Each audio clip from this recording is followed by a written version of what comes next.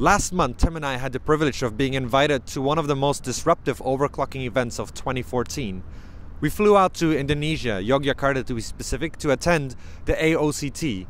And AOCT stands for Amateur Overclocking Tournament. There were more than 100 Indonesian overclockers attending this event, so it was something we could not miss out on. We spent 5 days in Yogyakarta. The AOCT finals were held in a large trade and exhibition hall featuring prestigious sponsors such as Intel, plus motherboard vendors including ASUS, Gigabyte and MSI.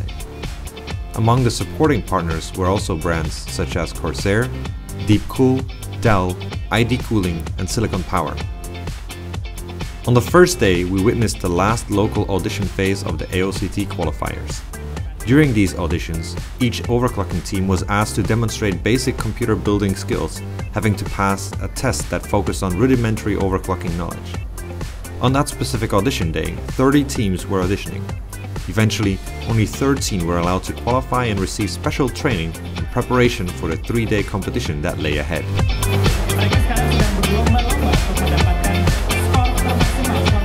This year, the AOCT final brought a lineup of 40 top amateurs. For 3 days in teams of 2, each had to pass through a so-called MOBO challenge. Each MOBO challenge day featured a different motherboard from a different vendor. This made it important for overclockers to build experience on all 3 models.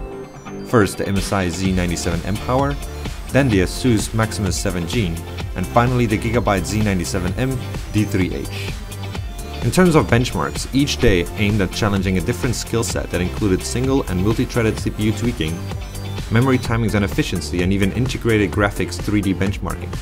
The MOBO challenge had it all, but again only the best could continue to the next round. The 5 top teams from the MOBO challenge earned their way to the AOCT finals alongside each top-ranked team of the previous 3 MOBO challenges. The top 4 teams from the previous edition of the AOCT, held earlier in August, joined in as well to add even more spice to the grand finale. On the last day, a lineup of 12 teams competed with one simple target in mind: to rule a competition and become AOCT 2014 champions.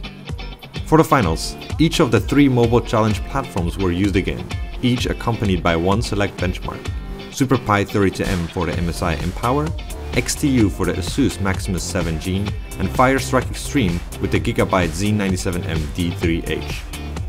But as if this wasn't enough for a final stress test, the organizers added one more tweak to the rules.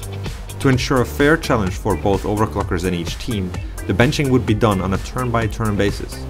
This meant that both overclockers had not only to be experienced, but that the team chemistry and organization would also be challenged in order to succeed.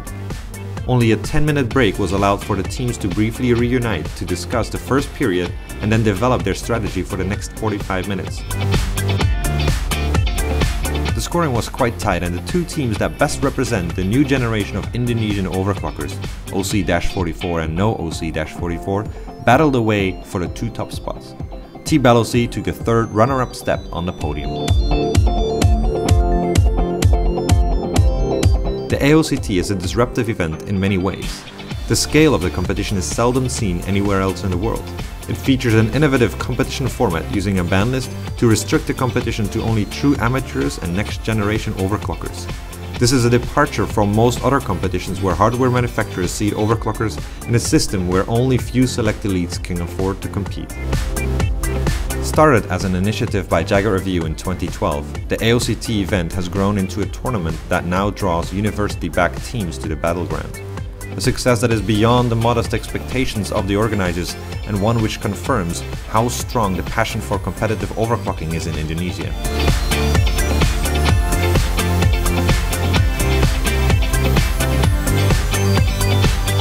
I want to reach out and say thanks to Jagger Review and Intel for introducing us to something that might as well be the future of competitive overclocking.